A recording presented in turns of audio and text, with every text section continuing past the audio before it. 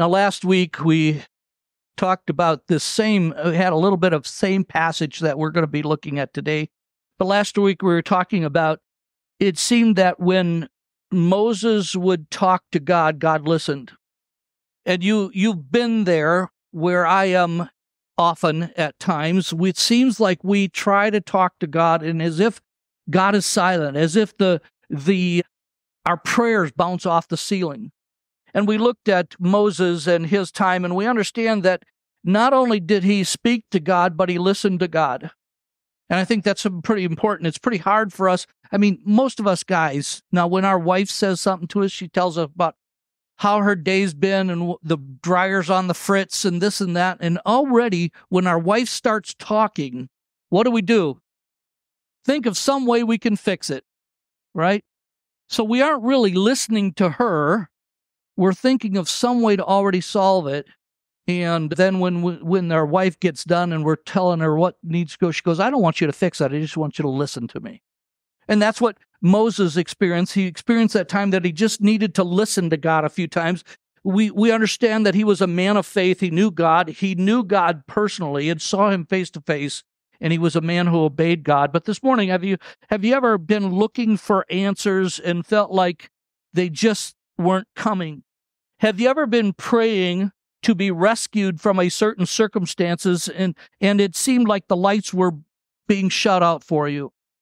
I know there's times that we all do this. We're looking for something. We don't know what it is. We're looking for something, but we know that when we find it, we'll know it's it, right? I mean, Nancy and I were looking for a dining room, a dining room table for our house. This is when we were in Iowa. We were looking for a dining room table. We didn't know what we wanted. We just knew what we wanted, or knew we would know it when we saw it. We were going through a store one time, and she was at one end and I was at the other. Thank God for cell phones that you could text each other back and forth, right? I mean, that's how God really wants us to get a hold of each other, is by text. Something like that. Anyway, she was on one side of the store looking at Christmas decorations in July. Anyway, and I was in another part of the store, and I texted her, and I said, I found it, exactly what we want. And so I said, come on over here. And so she came over, and she goes, that's exactly what we want. It was a triangular dining table, high countertop height, with benches and stuff. It was just perfect. It was like, boy, that's going to fit just perfectly in our house. Now, unfortunately, it's time to retire that one. But anyway, we just knew what it was. And that's sometimes the way it is with our time with God. It's just, we're waiting for God to answer. And so often we're telling him how we want him to answer us, right? Have you ever done that? Nobody's ever done that before, right? We never tell God what we want him to answer, do we? Well, I doubt there's a person here today who hasn't had one of those dark night experiences at some time when God didn't seem to hear our desperate cry for help, or we didn't think he was listening. Worse than that, it seemed like he had broke contact with us and we were desperately alone. When those times come upon us, we go through stages of questions, anger, frustration, doubt, and even fear. When we feel these things, we become vulnerable to behaving in ways we thought could never be possible for us. We're not that different from the people in our text that we're going to read this morning. And before we read this passage of Scripture, we need to be reminded of the experiences of the Israelites that they've had so far. Now, I want to remind you, we've been going through the Old Testament, starting in Genesis and now into Exodus. We'll soon be done with Exodus, but you know, those words mean not a whole lot to a pastor when he says we'll be done with this one, or in conclusion. That doesn't always mean much.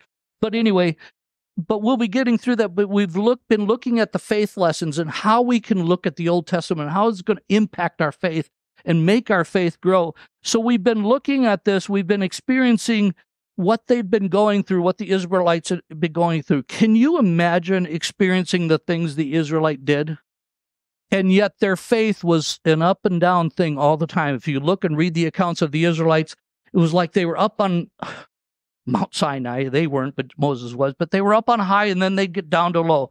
These were ones who had experienced God's direct intervention in bringing the plagues upon the Egyptian people, Pharaoh and the people, that would allow them to be freed. They were miraculously kicked out of Egypt and experienced the Israelites or the Egyptians' favor toward them, even as they gave them clothes and jewelry as they left. They said, "Get out of here, and here's the stuff to go." So they were favorably bestowed upon by the Egyptians as they left. They had experienced the presence of God as a pillar of cloud by day and pillar of fire by night that would protect them, hedge them in both front and back, and it guided them on their way. This same pillar of fire stood between them and the Pharaoh's army all night long. And so when you're an Egyptian trying to take over Israelites and you see this big pillar of fire in front of you, you're blinded by this light. You know you don't dare go any farther forward. And so they were protected by this. They were delivered from certain annihilation at the hands of Pharaoh. When they passed through the Red Sea, probably 2 million people plus livestock passing through the Red Sea as it was divided. And then the same Red Sea, as soon as they got through, came back and crashed down upon Pharaoh's army and drowned them. They really had seen God's power at work. They had seen answers to prayer, evidence of God's help and his care. We wonder sometimes how they could see all of those things and yet waver in their faith. How could people have seen the hand of God working in their lives over and over and over again and still not expect and take evidence of his care? Now, when they got thirsty, they cried out to God for help. Moses struck the rock instead of speaking to it like God said, and water flowed out. In fact, there's a place that you can, they say that there's a big, huge rock that shows where the rock has split, even now, and there's a channel that has come out of that rock and a riverbed, a dry riverbed now, that they expect or suspect is the place where this happened. You know, they grumbled because they were walking in the wilderness, going round and round 40 years to get to the promised land. They wandered through the wilderness and they got hungry. And they complained to God because they didn't have leeks, onions, and garlics like they had in Egypt. So God gave them manna, and he gave them quail. And when they began making banana bread and everything else, they kind of got tired of the same thing over and over, like we do with hospital food or school food. They got tired of the same thing over and over, so they complained to God because they were given too much of the same thing. So the Israelites were wandering through, and in Exodus chapter 19, we see that Moses had been called up to visit with God on Mount Sinai. During that time, God had revealed himself to Moses and revealed his plan for the Israelites, as well as he gave the laws to Moses, the 10 Commandments as we know them now, by which the Israelites should live.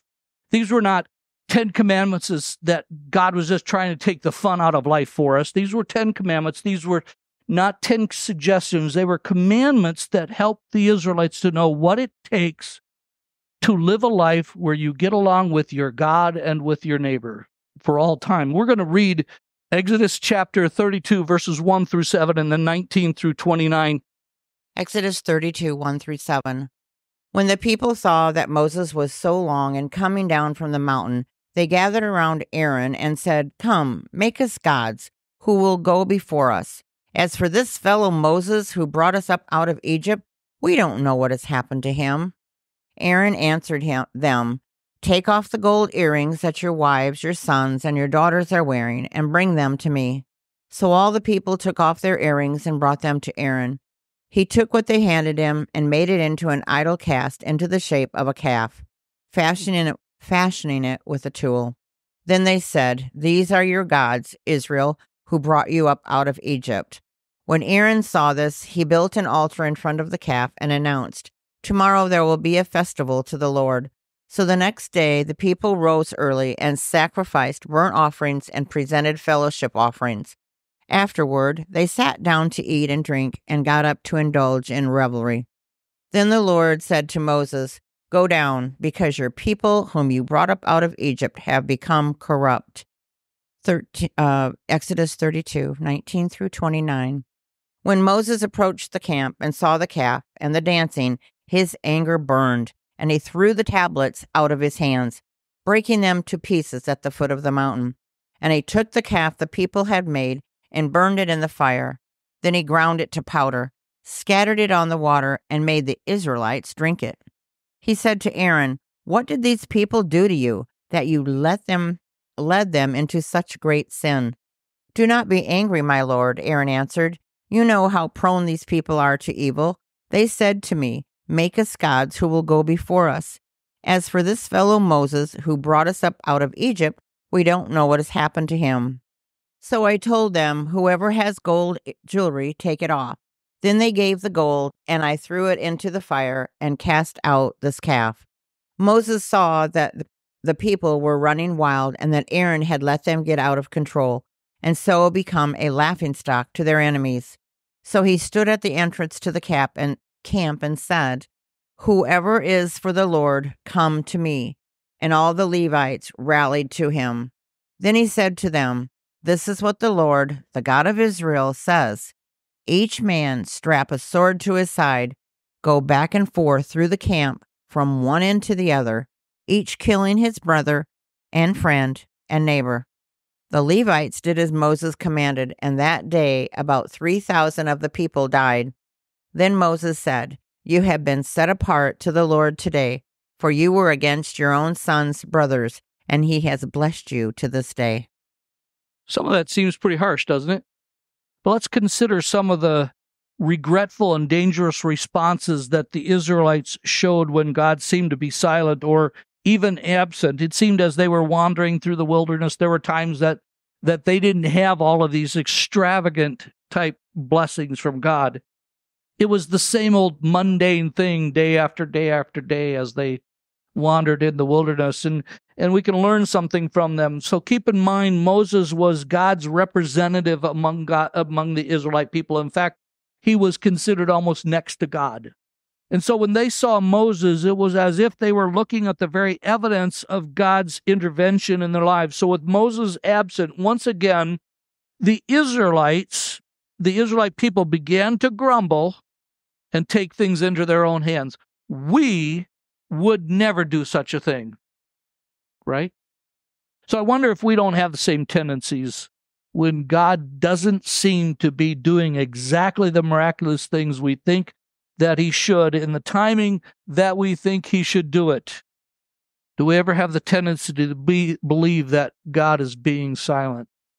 Looking at our text this morning, one of the first warnings made to us to consider is that the Israelites gave in to the temptation to turn away from God. We would never dream of doing that. We would never dream of going our own way. We would never dream of depending on ourselves and ourselves only, right? Wrong. God's people were in transition. For 400 years, their forefathers had endured oppressive manual labor and extremely cruel and abusive bosses. We don't know anybody like that. Just saying. However, they did have places to sleep and food to eat. We're told when they exited Egypt, it was 430 years to the day of when Jacob brought his family into Egypt.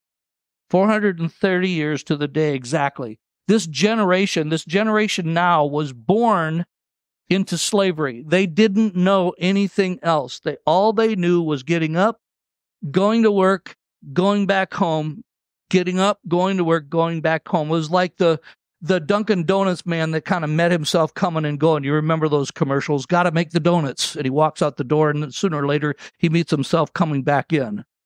It's like that's all they had to do. There was nothing different. They knew no different life. They knew nothing different than being slaves. They didn't know what it was like to be free.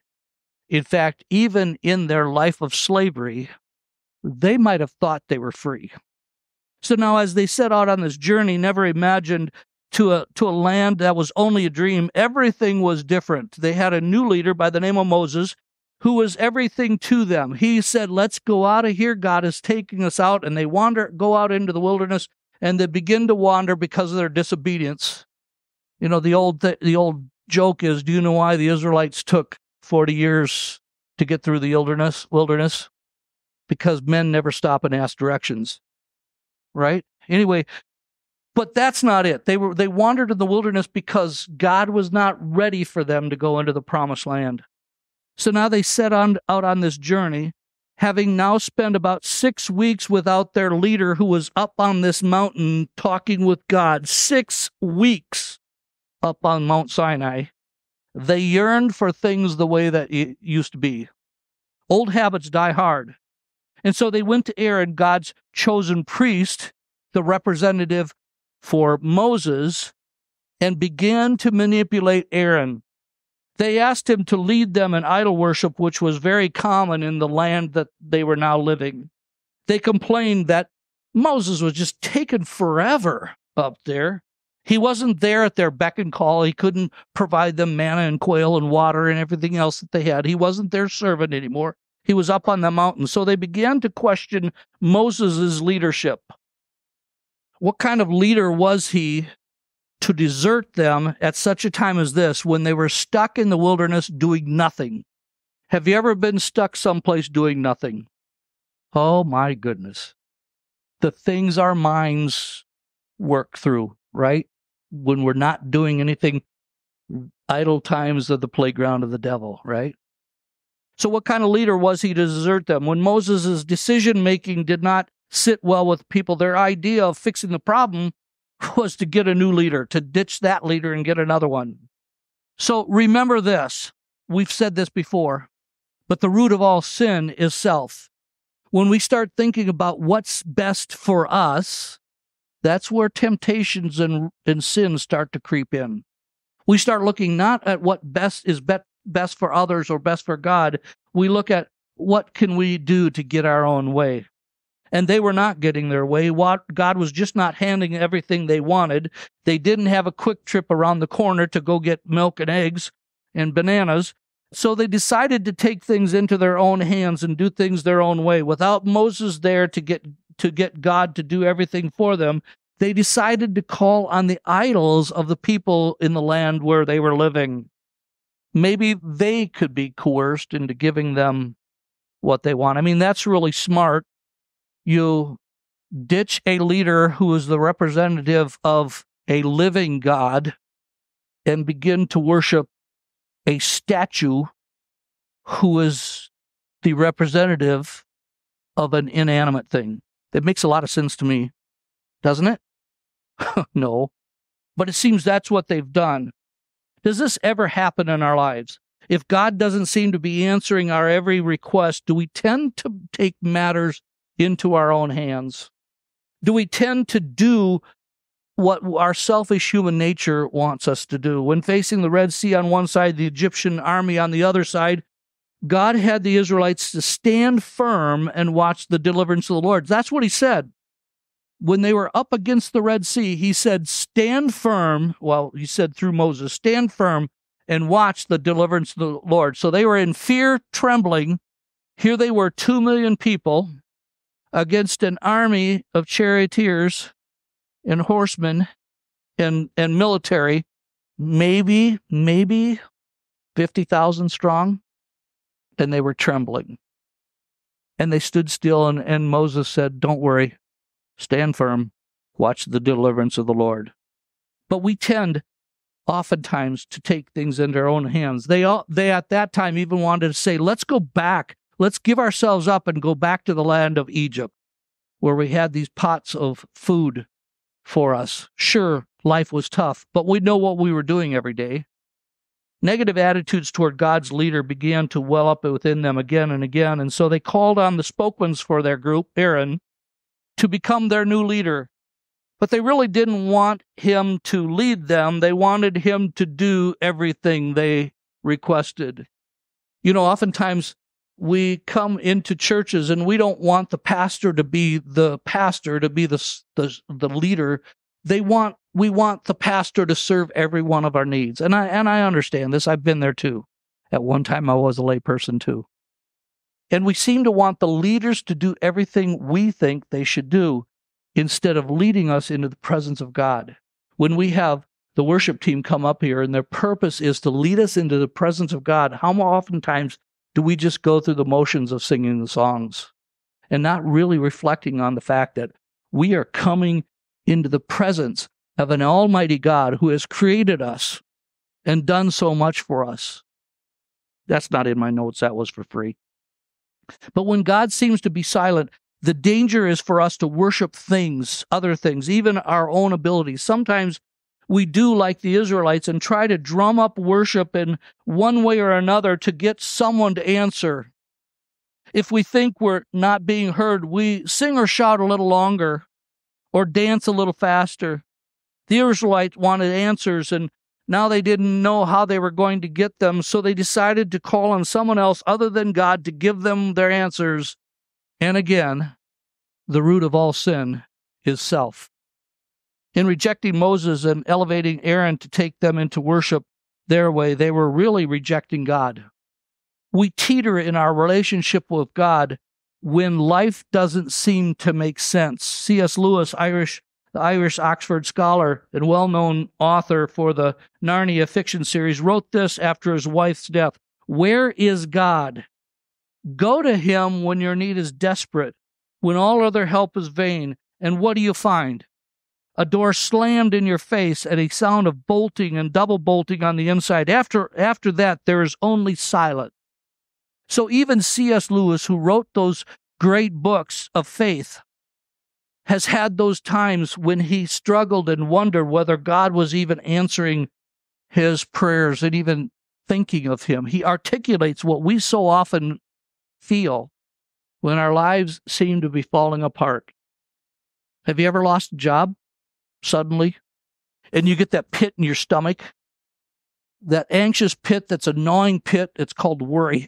But more than that, it's just you don't know what's going to happen, and you are out on a limb by yourself, and you seem to be sawing the limb off on the other side of you, on the wrong side. It seems like there are times like that. Author John Ortberg captures our dark night that leads us to destroy relationships. He writes this: "When it is easy to see God all around me, in the trees and in the birds and nature and other people, why is it so hard to feel his presence, especially when I need him most? And when we crave God the most, it almost seems like he's being absent. And yet we know that he's not. Our heart tells us that he's not. Our mind kind of senses that maybe we're out on our own." There are haunting questions and experiences that can make skeptics of even the most beautiful among us. So the Israelites gave in to the temptation to turn away from God. But we also see that the Israelites gave in to destructive behavior. Have we ever known alcoholics or drug addicts or pornography addicts or any other kind list of destructive behavior? To make the point of how terrible destructive behavior could be, I want to share with you something from a novel written by Peter DeVry. The novel is titled The Blood of the Lamb. It includes the story of Dan Wanderhope, whose 11-year-old daughter had leukemia. The bone marrow transplant was working toward his daughter's remission when an infection swept through the ward of the hospital and she died.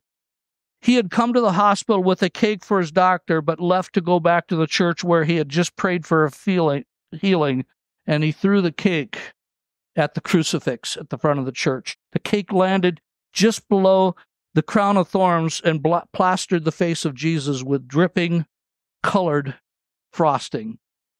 If any of us would have witnessed him doing this, we would have immediately called judgment down upon him, drung him out of the church, and told him never to come back again. And yet the image of that action helps us understand the destructive behavior in our text this morning. People had taken matters into their own hands. They had looked for a new leader when theirs didn't seem to be there when they wanted him to be. They discredited his leadership before he even had a chance to get there. And so the people pressed Aaron, "Do something. Don't just stand there. do something. Instead of being somebody in a climate of anxiety, they chose to do something. They didn't sit and rest in the presence of God. Maybe they didn't have the same experience with God that Moses had. Maybe, probably, true. There was reckless behavior that led to a bad decision. They said this, make gods for us that we can worship. We may not desert God intentionally.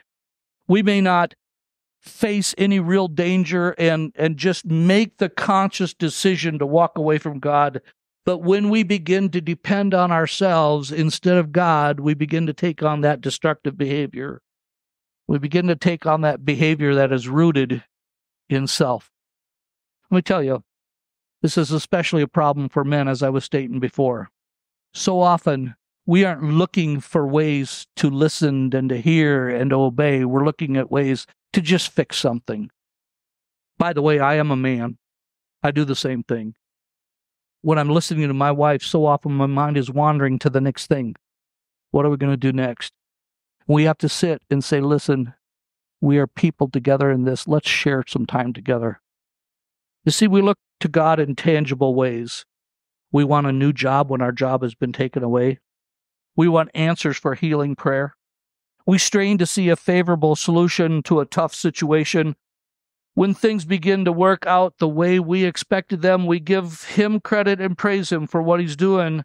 But when the tangible doesn't seem to occur, and when we don't see God answering us the way we want Him to, we wonder what's happened to God. Where has He gone? Why is He hiding from us? David did this in the Psalms. You read throughout the Psalms, and this is often the case in his writings. Romans chapter 8, 7 and 8. Chapter 7 tells us, Paul says he struggles with sin when he really wants to do what is right. His humanity takes him to do what is wrong. And chapter 8 tells us what a great blessing it is to be in the Spirit of God. What a victory it is to live in the Spirit of God. But so often we try to do our own thing, don't we? It's really hard for us to simply listen and wait for God.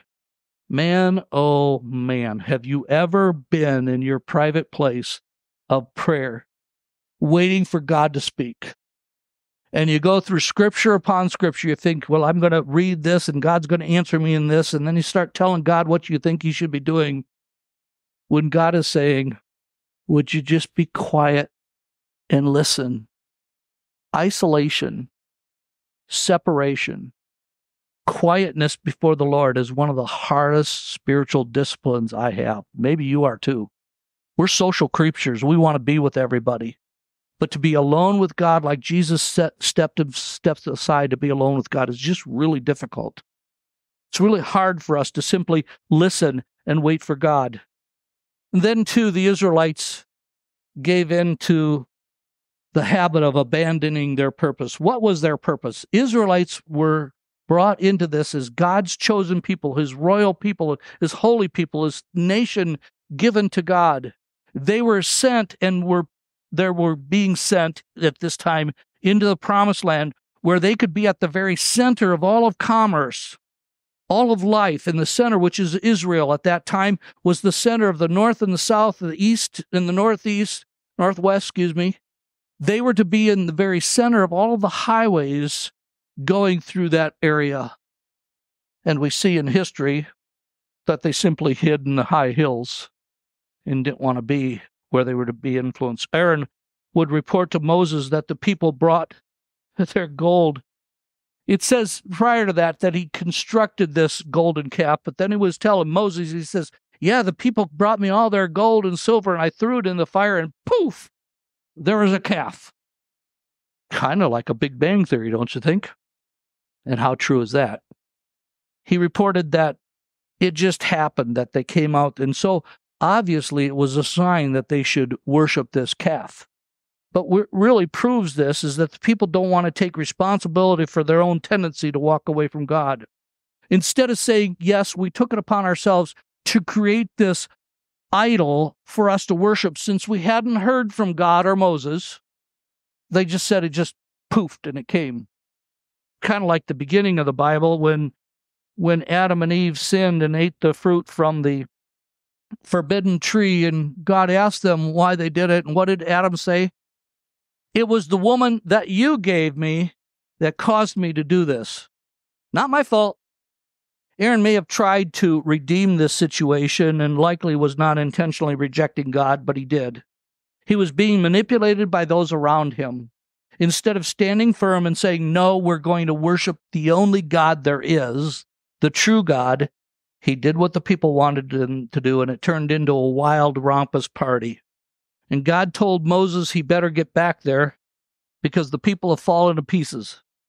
In fact, God was really thinking about destroying them and starting over with Moses. And so Moses went down and he saw this and he destroyed the golden calf, ground it into powder, and made them drink it. So what now? Why are we in the situation we're in? There could be many, many answers to why the Israelites were in the situation then, but we fail to understand, as did the people in our text, that God was shaping their destiny. He was working all of this for the good. Romans 8:28, for God works for the good of those he loves, and those who are called according to purpose. These people were called, and God was working everything out to get them into the direction they needed to go. The events that led up to this actually started in chapter 24, when God confirmed his covenant with the people of Israel, and they replied that they would do everything he said. God invited Moses to go up higher on the mountain where he would talk to him. And even this day, you will find a mountain over there that has a smoky-looking top. I understand it's basalt rocks. But it was during this time that it says, the scripture says, that he was up on the mountain in what appeared to be a consuming fire. And it was there he met with God. And it was where God gave him the instructions for the Ark of the Covenant, for the chest, the table, the lampstand, the tabernacle. God gave him the 10 commandments that the people would be using, the laws that would govern them. And at this time, when the people thought God and Moses had both vanished off the face of the earth, like as if God really could vanish off the face of the earth, they were really in conference together, shaping the destiny of God's chosen nation. God and Moses were deciding and getting the blueprints for the way the Israelite people would be. Henry Nouwen writes, loneliness is one of the greatest sources of suffering today. Think about that. Loneliness is one of the greatest sources of suffering today. We wonder where God is, but we don't ask the question, who has abandoned whom? God, where have you gone? But in some way or another, we have walked away from him when we don't know his presence. We can experience our atonement as a gift from God, meant to bring us closer to him, not farther away. If we feel God is nowhere to be found, know that he is as close as the mention of his name. When you think he's not listening, stand still and wait quietly. He will speak. When you think nothing else makes sense, God is shaping your destiny. When God seems silent, embrace that silence as an opportunity for God to work all things out for the good for those who loved him and are called according to his purpose. So here we go. When God seems to be silent, don't turn away from his direction. Oftentimes that's what we do, though, isn't it? When you think God is being silent, be careful not to take things into your own hands. Just like the people of Israel in this story, the prophets of Baal and Asherah danced around harder and harder, slashing themselves, shouting louder and louder, trying to call out the gods of Baal and Asherah, hoping that these dead idols would answer them in some way. And Elijah in that story just stood there, sacrificed the animals, praying for God. God, don't do this for me, do this for you. And Scripture tells us that God rained down fire from heaven and consumed his sacrifices, even lapping up the water that was poured over the sacrifices. You know, oftentimes we want to do things in our own hands, in our own way. And we need to be careful not to lose sight of what our purpose of existence is. Our purpose in life is to reveal the glory of God. Ephesians tells us that we were created for good works to glorify God. Our whole purpose. In fact, Westminster Catechism says the chief aims of man is to glorify God. That's what we were created for. And how can we do that? In everything we do, say, and think. And remember this, when things seem to be falling apart, when things seem to be going from evil to evil, God is still simply shaping your destiny. He wants to create you in His image for the purpose of showing Him to a world that needs Jesus. I close in our messages, oftentimes I close our services, go now and serve a world that desperately needs Jesus. Here's my closing today. Go now and be the people of God, revealing the nature of God in Christ to a world that desperately needs Jesus. Let's pray. Heavenly Father, as we close this time, we are cautioned by the evidence of the times in our own lives in which we fall short. Scripture tells us all have fallen short of the glory of God. We know that. We can't do it on our own. We can only do that through you.